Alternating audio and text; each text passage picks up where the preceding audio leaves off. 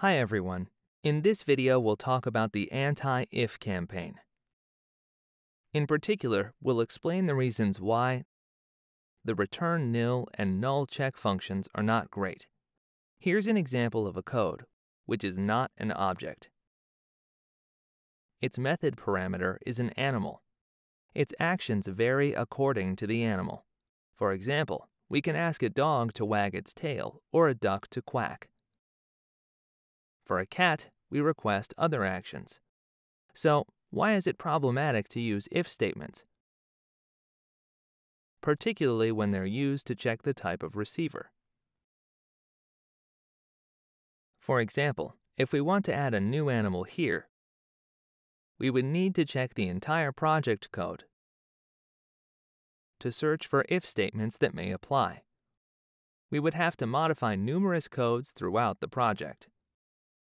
Additionally, adding cases to methods makes them cumbersome, and they become lost in too many details. Adding animals makes this method very long, and each animal type can have many details. Even for a simple feature such as not all dogs having tails, we would have to create separate cases for each option. The code would become complicated and harder to understand. So, to replace these actions, we send messages. This is a point we keep reiterating. The key point to remember is the sending of messages. We can replace the previous code with this one. It applies the showHappiness method in each relevant class. Each class will decide how each animal will show its happiness. For each animal, all we need to do is send the message show happiness to the animal, and one of its methods will be executed. We see here that Pharo is pursuing the if function. Pharo decides which method to apply to a particular type of animal. This is executed automatically. There's no need for us to specify ifs for object types. It only makes codes less coherent and dynamic. Now we'll discuss the specific case of nil. If a method returns nil, you'll oblige your clients to use if statements, whereas using if is rarely recommended. Here, we use an example of a code based on a parameter and an inferencer. The type of code is not important. Here, we see that in some cases, nil is returned. This means that when we use this code, we need to test the message rules for fact. Did rules for fact return nil? We act differently depending on the reply. We see that in this case, since we're using a plural term, the method will probably return a collection. An effective solution for avoiding nil in this situation is to return an empty collection. This works in many cases. Returning an empty collection instead of nil simplifies the code, because clients can simply iterate the collection, and if it's empty, nothing will happen. For exceptional cases, such as when you have a file stream that has not been opened for writing and shows an error, instead of returning nil, we inform the system by raising an exception. In Pharo, we call this filing an exception. We create an instance of the exception class or subclass and send the message or signal. This avoids obliging the client of the method nextPutAll to test if it is nil when a problem has likely occurred. Either the client handles the exception, or it's handled by the client of the client, and so on. We can focus on one specific level to capture the exception.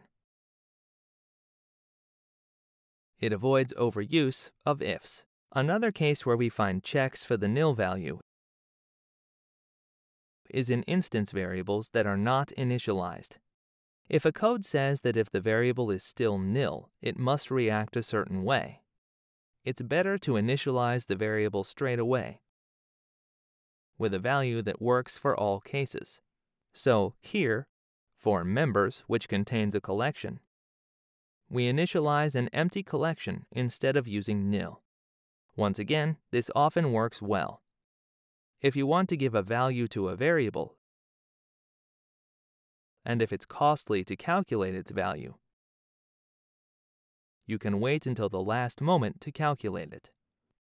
It may never be calculated, so it saves execution time. In such cases, we use lazy initialization. This is used when a value is required. If the value is still nil, we assign it a value. If it's no longer nil, we return its value immediately. Here, we have an if associated with nil, but we have only one. All other users of the variable utilize the descent method and have not tested if it is nil. Sometimes we come across cases in which it's necessary to check whether or not we need to respond. As we see in this example, here we have a tool palette. If a tool is selected, we can respond. But if none is selected, we prefer not to act. Look at the selected tool function. If it returns nil, no tools are selected, so no action is required. If selected tool returns something, we will ask it to perform an action. A good way of replacing this is to use the null object pattern. Instead of having two cases, one with tools and one without, we have one case in which one of our tools does nothing. This tool will be selected by default. We create a tool that does nothing when asked to perform actions. Instead of not selecting anything, we enable a tool that does nothing. To find out more about null object, see these references. In conclusion, messages are more effective than ifs. You will utilize ifs in certain cases, but you can often avoid using them and send messages instead. Avoid returning nil because it obliges you to insert if checks to find out whether or not the value is nil. Initialize variables either on creation or using lazy initialization. Create objects representing default behavior or an absence of behavior. This applies not only to Pharo, but to all object languages. It's important to remember these points, whichever language you use.